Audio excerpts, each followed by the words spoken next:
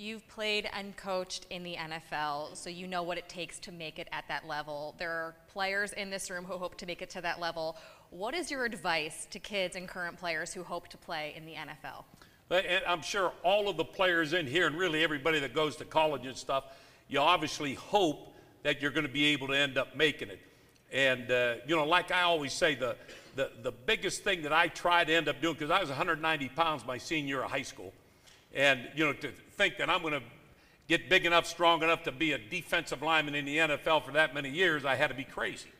But it shows you that it can be done. But one thing that I always end up saying is you can always outwork your opponent.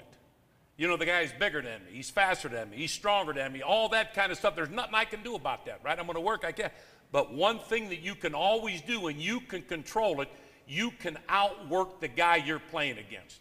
There's nothing more important than that right there. And that's how I played, or at least I tried to play, and that's how I coached. All right? And to me, it's the most important thing, whatever. Outwork your opponent, and things are going to be good. And just think of this, it's going to carry over for your whole life, right? It's all the same. I mean, if you're lazier than this guy, right, guess what? He's going to end up outdoing you. So you always want to get to the point where outwork the person that you're going against, and things are going to turn out well. Where does